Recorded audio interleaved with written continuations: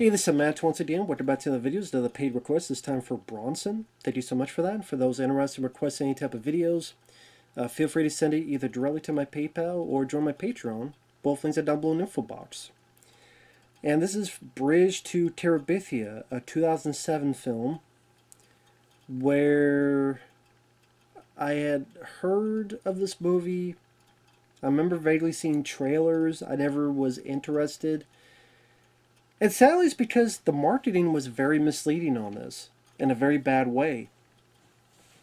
If you look at the trail for this, you would think it'd be, like a lame version of all those stories like Chronicles of Narnia, that type of stuff, where these kids find this magical group of animals, creatures, and they're going to go on this adventure, blah, blah. That is not the case at all. Not the case at all. This film has a lot more serious story, a bit more of an emotional story, and it's actually a pretty good movie. I think the marketing and even the poster is very misleading. Now it stars Josh Hutcherson, which I remember he was in Cythera, the Jon Favreau movie, which I liked that movie. He was recently the star of that Five Nights at Freddy's movie, which, I mean, that movie's not his fault. It's a bad movie, but he couldn't save it. And he's part of a family that's not doing well financially. He has 4 sisters, 2 older ones who are a bit bratty, a younger one who he's the closest to, and then the most youngest one, like a baby. So there's 5 kids. The dad is Robert Patrick. Always great to see Robert Patrick. Love him as an actor. Copland, ICU, Terminator 2, of course, Zero Tolerance, underrated movie from the 90s. Great on the X-Files. Big Robert Patrick fan. And he's trying to do the best that he can. He's a bit rough around the edges, but I don't think he means any harm. It's just, the tough times his family's going in kind of dissed him from time to time. And Josh is buried at... He just bullied at school. Not buried. If he was buried at school, that'd be a different movie. Buried Alive, the kindergarten version.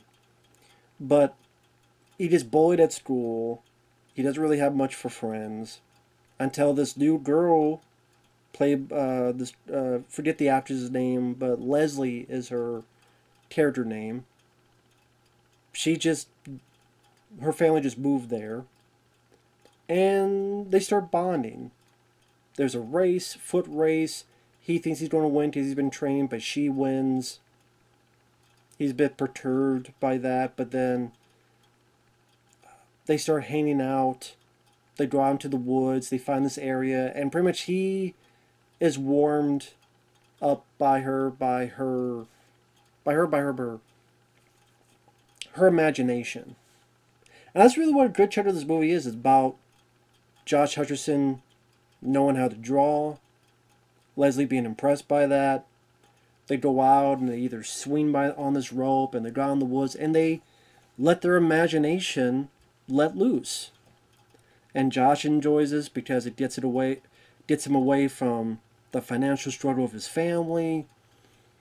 It's able for him to escape reality for a bit with this girl that he's... It's friendship. It's not a love story. It's a friendship. And a lot of it is about them bonding with each other. And him getting a little bit more along with his little sister. Him trying to deal with his dad. Some of the struggles where at one point there's an animal that they caught in a cage. And, the kid gets it. Goes very far away. Lets it loose. Comes back with the cage now empty. And Robert Patrick's like, where do you go? Where do you take that? Oh, yeah, you let her go? Yeah, well, did you talk to it as well?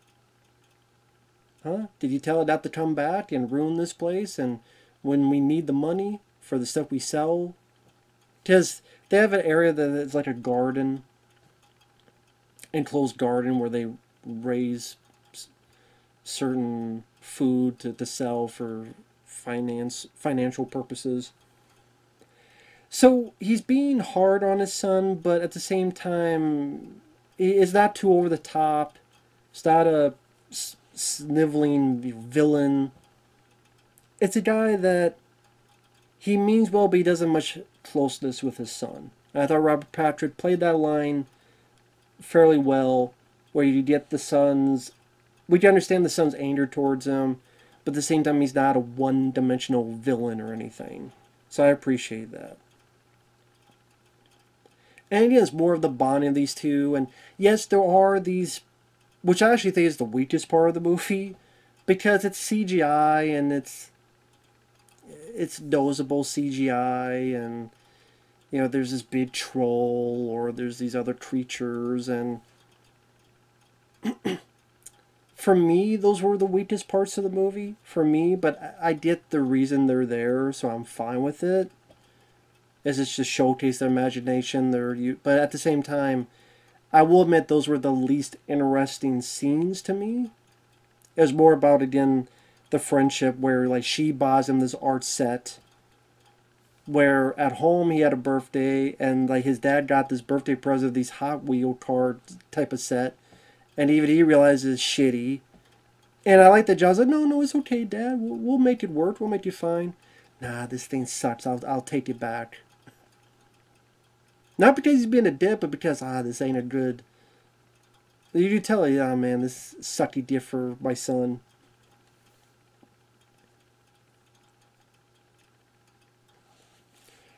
Or they play a prank on this bully, which the bully looked like, I know this is mean, but it looked like a Melissa McCarthy.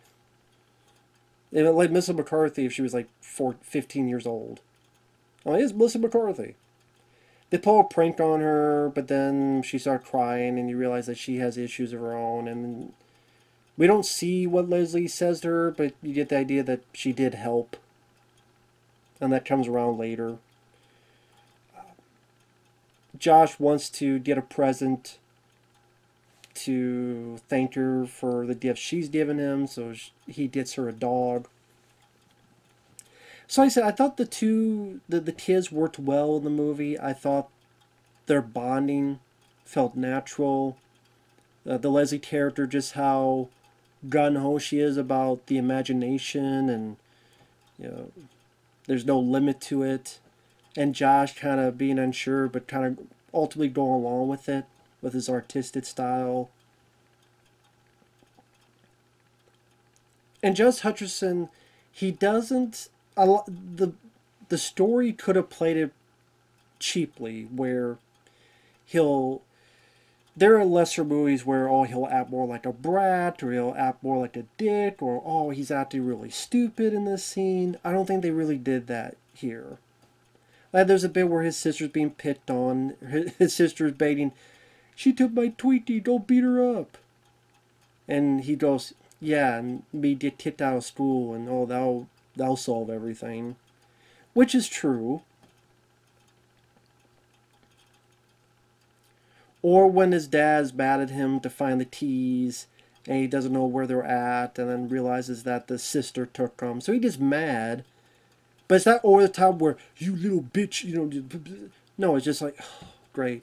And now he's probably going to kill me. But ultimately does it, goes, drops the keys, walks away, and Robert Patrick looks at him. And that's the thing, I think a lot of times the script did a nice job playing to the characters where they don't... You could easily go too over the top into cartoonish brat or villainy. I think the director of this helped make Rugrats, the cartoon, which I haven't seen that in a long, long time. Rugrats. I remember not being bad for what it was. So maybe that helped. But I said, if you base it on the trailer, you would think it was just some typical dumb family movie about these CGI creatures, which they're very much in the background of this whole story. Which is good because, again, that was the least interesting part to me. It was the idea of what they represent that I was fine with. All that, like the designs and the look of them, I'm like, eh. It's 2007. The CG is what it is. Like, with what they had back in the day. They didn't have a humongous budget. It's them playing pretend because, and like her inviting him to her parents' house and how nice the parents treat him. Like I said, it's a very good set of characters that pull you into the story to see what happens next. Now, they get heavy in the spoilers starting now.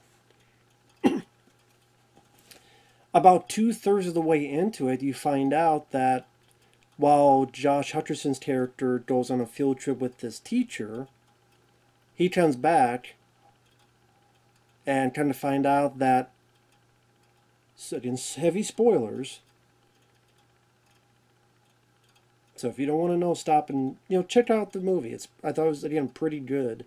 It's got a good heart to it. You find out that Leslie died.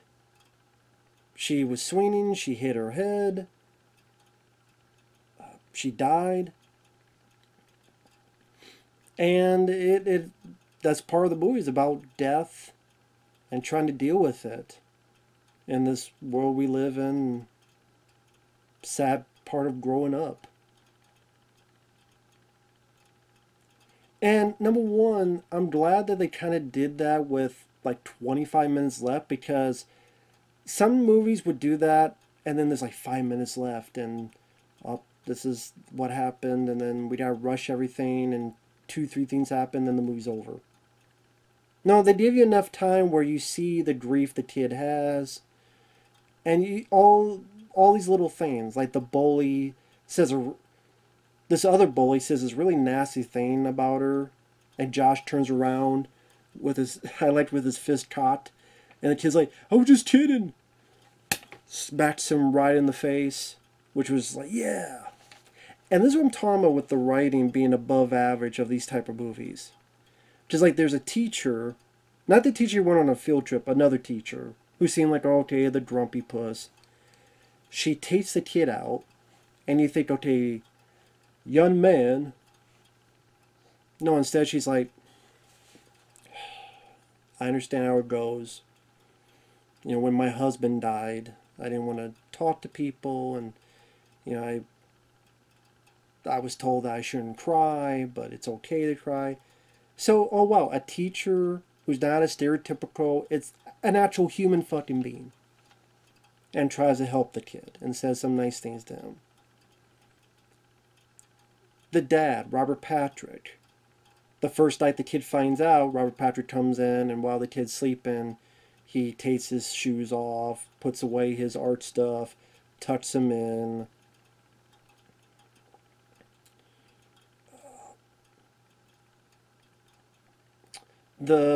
Someone else picks on Josh Hutcherson, and that female bully that I said kind of looks like Melissa McCarthy, she disapproves this, and the next scene you see is that other bully with a bloody nose. And Josh is in the school bus seeing this, and then the female bully sits next to him, and Josh is kind of surprised, and says, she goes, "Hey, how's it going?" Like, wow, these characters actually have, a couple dimensions to them.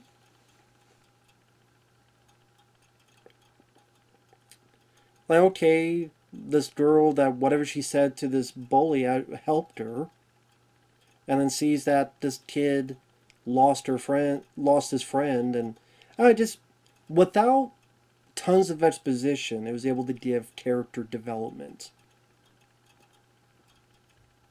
Bravo on that. And then Josh Hutcherson's trying to deal with this.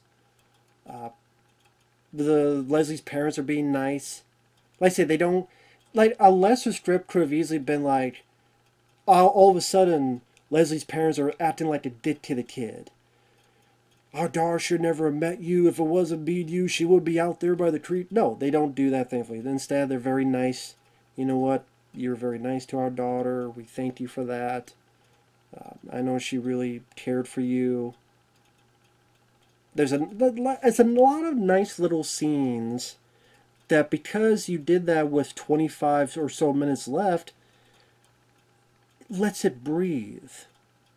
You let the movie breathe on this important event. And even these minuscule characters get a moment to shine. And it's like a lot of nice little spices to make the dish of the movie taste that much better. And I like a lot of the scenes I mentioned. I like the scene where, okay, the girl's parents don't move away, but Josh goes up and, hey, can I use some of the stuff you're leaving behind? Oh, sure, that's okay. Oh yeah, we have this dog, but I know it's kind of yours, but oh no, you keep it. Okay, thank you. So that was a nice scene with the girl's dad, and then Josh is like, sees someone chase it after him and is pretend, and he's running from it, and it's Robert Patrick. And he hugs him, and there's a nice scene between Robert Patrick and Josh is blaming himself, and Robert Patrick's like, no, it's not your fault. There's a nice little scene between father and son. And again, I'm glad to see Robert Patrick, because Robert Patrick doesn't get to play a lot of roles like that. So it was a nice, different change of pace. Because not a lot of times he gets to play the loving father in this nice little family moment. It's either, as much as I love it, an action film, or a villain. Let's see, Fire in the Sky, he was a different type of character. That was nice to see. And the same with this, a different type of character. A nicer character. And ultimately, he's going to bond with his little sister and then takes her out to the area that Leslie was at. And now instead of Josh and Leslie character, it's going to be Josh and his sister, and they're going to be bonding. And they're going to play pretend, and they're going to see all this stuff. Now, that doesn't answer, the financial problems that the family has, but at the same time, that's reality. Not everything's going to be summed up in a nice, tidy bow. That's just not how it works in real life. And I looked in the mail, we got a Publishers Clearinghouse, and we won $1 million. No. So I was fine with that.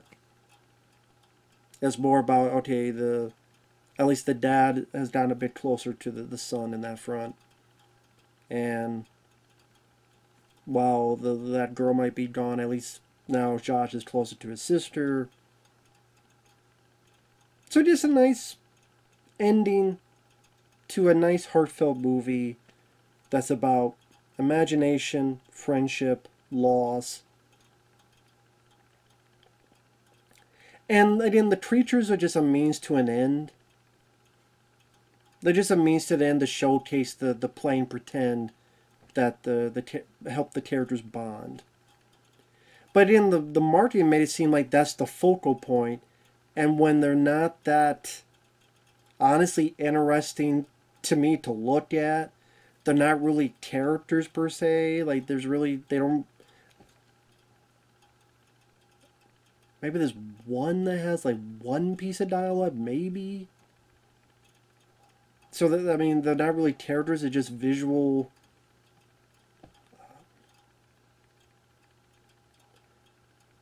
Let's say that characters are just visual. I don't want to say dads. Dads, but not in a funny way. They're just visual motifs. And so yeah, Bridge to Terabithia, despite the piss poor marketing, is actually a lot better movie than you would think. It really is. So, thank you, Bronson, for that. I appreciate it, man. Definitely worth a look. I know I gave it away, but that's why I said spoilers. And we'll see you guys later. Bye-bye for now.